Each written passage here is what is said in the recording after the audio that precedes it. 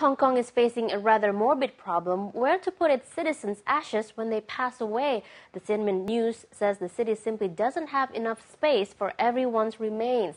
More burial sites are being built, but the government says it won't be enough to keep up with the demand.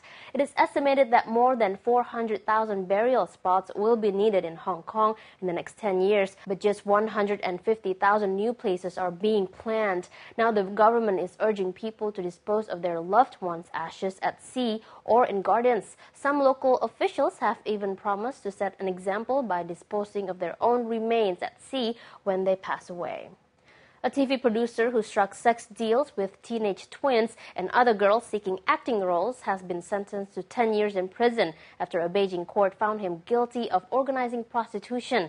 China Daily reports that Hu Weitong, a 49-year-old from Henan province, had coerced the Beijing twins to have sex with him, his assistants, and wealthy clients before the twins legally became adults at age 18. On their blog, the twins claim Hu had set them up with men and posted picture stories.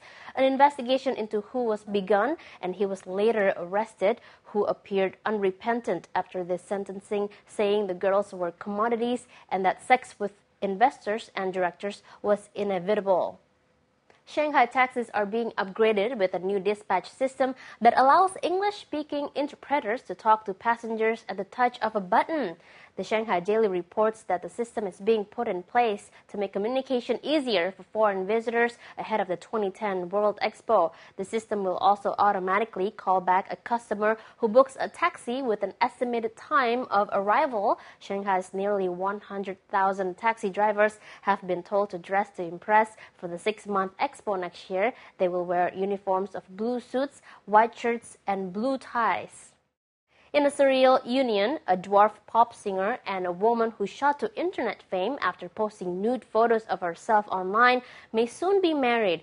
The 4-foot singing dwarf and part-time MC Chiu Yu-pei, whose showbiz name is Bei Bei, posted a wife wanted ad online earlier this month. And it wasn't long before he got a response from Pen Chun Ping, a 21-year-old who caused a stir earlier this year by posting her naked pics online in a bizarre attempt to track down her long-lost mother.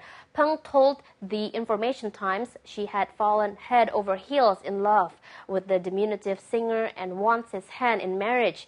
Bei Bei's agent has said the MC is currently considering the offer. The southern city of Hangzhou has come up with a hair-raising scheme to promote its most famous sites.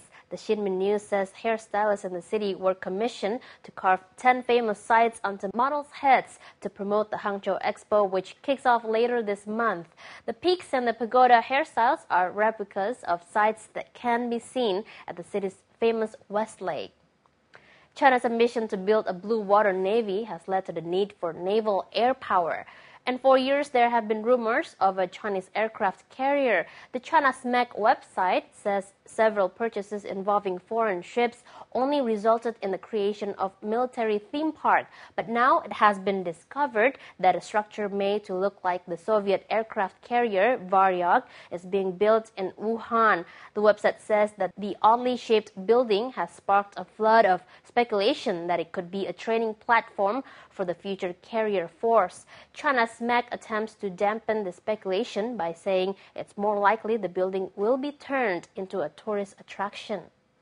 The Yangtze Evening News reports on the case of a white-collar worker in Jiangsu province who has been turning heads on his way to work. Mr. Xu has taken an unusual approach to commuting by riding a horse to work every day. It all started earlier this month when he decided to ride the horse to a relative's wedding ceremony. His antics caused such a stir, Xu decided it would be fun to ride his 4-legged friend to work.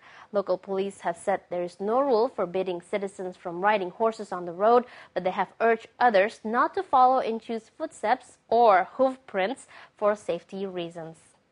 And finally, this 91-year-old performer has been wowing the crowds in the city of Wuhan in Hubei province. Xiao Qinglian stunned passers-by when he put both legs over his shoulders while picking up a coin from the ground with his mouth.